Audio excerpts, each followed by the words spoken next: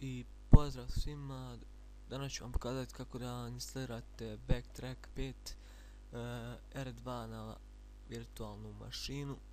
Znači, ovo će biti prvi od nekoliko klipova o hakiranju. Znači, prvi je kako instalirati BackTrack da bi ga znali.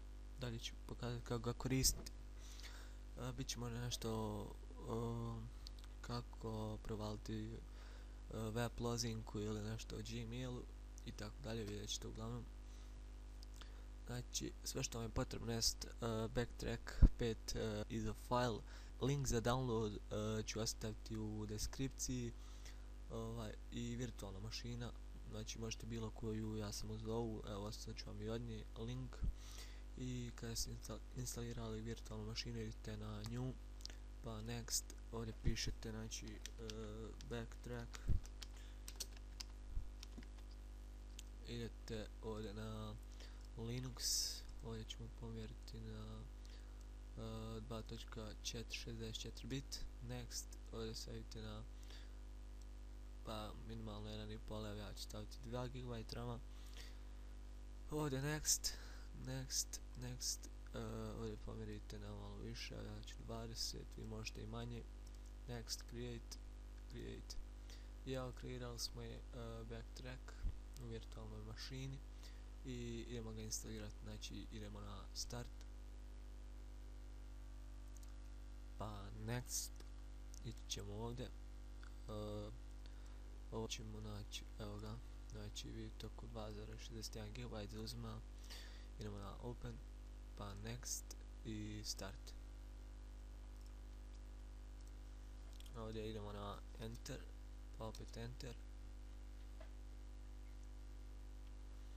pričekamo malo.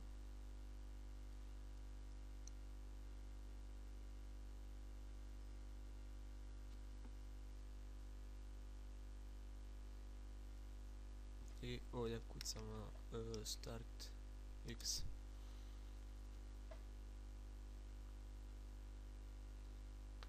Opet pričekamo.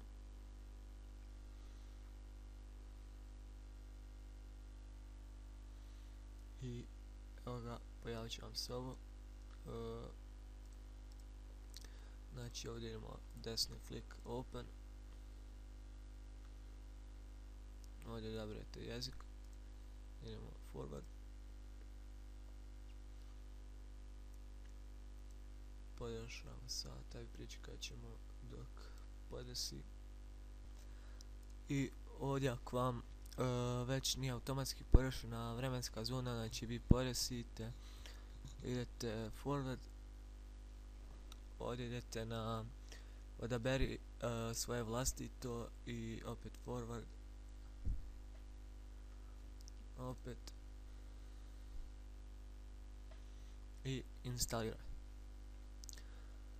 Sad ovo će malo potrebati, pa ja ću stopirati ovaj klip da ne bi potrebao, pa nastavljamo. I evo nastavljamo instalaciju, znači kada je završilo pojavit će vam se ovo, idete ponovo pokrenuti sada i ono će se kao restartovati, pričekat ćemo još malo. Znači pritisnemo enter i evo kao što vidimo ono se restartuje.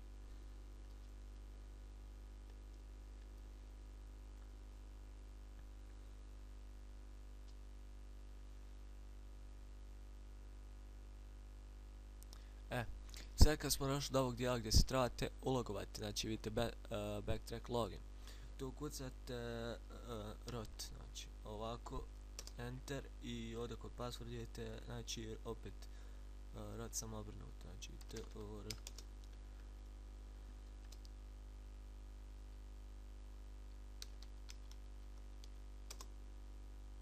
Opet start x.